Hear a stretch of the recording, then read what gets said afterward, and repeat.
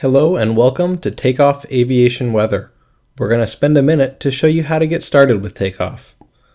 The first thing Takeoff will ask for is permission for your location. We will use this to find airports nearby you. When the reports load, you will see that they are color-coded: green, yellow, and red. A green airport represents an airport within your personal minimums. A yellow airport represents a warning, meaning you are close to your personal minimums. A red title indicates that one of your minimums has been exceeded. You'll see 4 icons for each airport. They represent the ceiling, visibility, total winds, and crosswinds. If you slide over or press the top left button, you'll see the Takeoff menu, which provides access to the 4 primary ways to find airports. Additionally, the settings screen shows you how to set your minimums.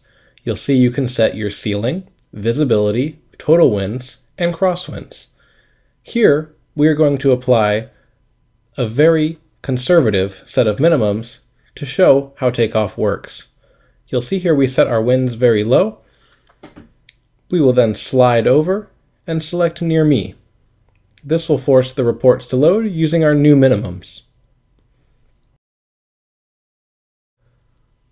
As the reports load, you will see a couple of airports have turned red, indicating they exceed our personal minimums. In this case, the visibility is below our minimum value.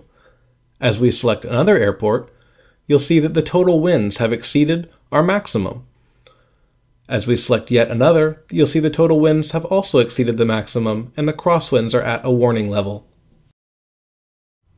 Check out our other videos to learn more about Takeoff Aviation Weather, and get it from the Apple App Store for your iPhone and iPad, and the Google Play Market for your Android phone or tablet.